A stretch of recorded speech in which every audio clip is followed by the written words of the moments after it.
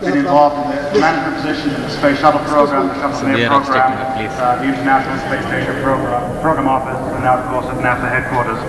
Ladies and gentlemen, distinguished guests, please welcome Sunita Williams.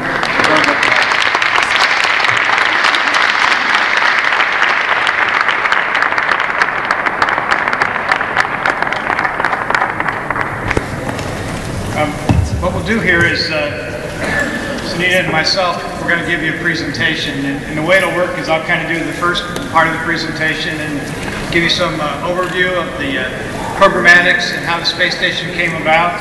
and some of the marvels of the hardware and the engineering and the folks on the ground that worked to put it together.